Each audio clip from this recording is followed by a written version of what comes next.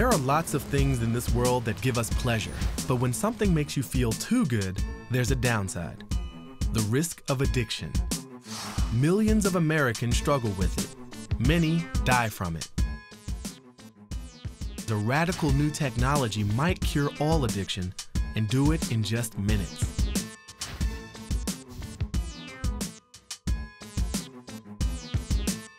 The Brookside Institute in Southern California is working on a revolutionary device that could put an end to bad habits. It's called the Transcranial Magnetic Stimulator, TMS. Kim O'Donnell has been fighting drug addictions most of her life. I'm a recovering drug addict, 23 years in addiction, and have 2 beautiful children that suffered tremendously throughout my addiction. Kim is now a patient of Dr. Yi Jin at Brookside. Once a week, she comes in to have her brain zapped with a high-powered magnet, and immediately after, her cravings simply melt away. Here's the idea. The things we do that make us feel good cause neurons in our midbrain to release a chemical called dopamine, and we experience pleasure. In most of us, the frontal cortex, the rational part of the brain, soon wrests back control from the midbrain, and we get back to being productive. But in the addict's brain, the frontal cortex isn't strong enough to rein in the midbrain's primal urges. So all the addict does is focus on getting more pleasure. The goal of TMS is to make the frontal cortex stronger so it can beat back those urges. Dr. Jin thinks he can identify addictive people just by looking at their brainwaves. He also believes those waves are the key to curing them. There are 3 main components of brainwaves in our waking lives: the beta, theta, and alpha waves.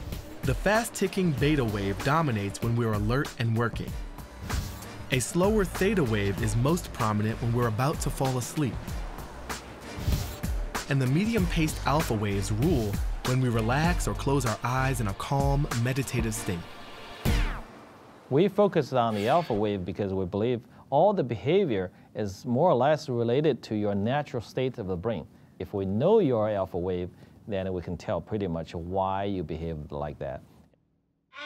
If you think of the brain's alpha wave like a kid on a swing, this is what a normal, calm, non-addicted brain looks like.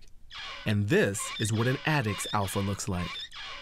A lot of people, if the alpha wave oscillates in a very extreme case, which is beyond the limit of the normal boundary, they tend to feel very abnormally. For example, anxiety, depression. They use substances, alcohol, cocaine, or something else to try to cope with this type of feelings. Then after that use, the alpha wave will be further distorted from their normality. Dr. Jin's hunch was that TMS could make an addict's alpha wave look like a non-addict's, and that doing so might cure them of their addiction. First, he records the addicted brain's alpha wave with this electrode cap. You can identify each individual's brain signature. Everybody has their intrinsic frequency. Once he knows that frequency, he adjusts the transcranial magnetic stimulator to precisely match it. He then zaps the patient's cortex with a magnetic pulse, once for each alpha wave oscillation. EEG can be modeled very much like a swing. Then if you know exactly the peak of this frequency, then you use the magnetic pulses to modulate that, to stimulate that frequency. It's very much like a single finger to push the swing. Just as you get a kid to swing higher by pushing him only at the high point of the swing, TMS treatments repeatedly nudge the brain's alpha wave, boosting it into a strong and steady level, imposing a healthy, non-addictive pattern over the unhealthy one. And the results look very promising. You gain understanding on how you operate, and that's what I got from it. You know, our brain is a very tricky thing, and we can play mind games on ourselves. But I see the future being that neuroscience is going to be very effective.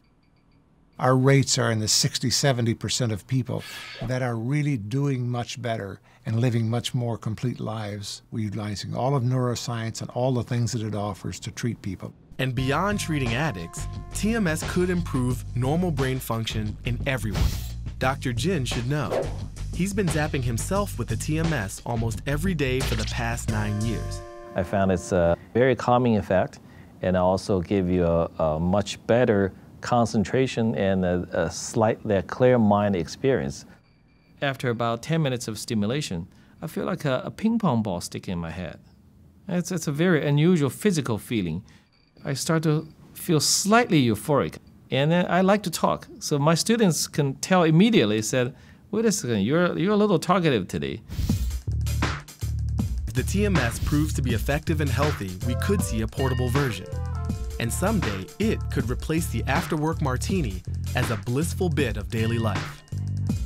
Not long from now, maybe everybody, including me, myself, will carry a machine to home and then put it against my pillow so that I can stimulate myself while I'm going to sleep. Humans love pleasure, but sometimes we go overboard and we get addicted. We try to handle that with 12-step programs, psychological counseling, even patches. TMS is a different approach. It's a one-step program that will change the future of handling addiction.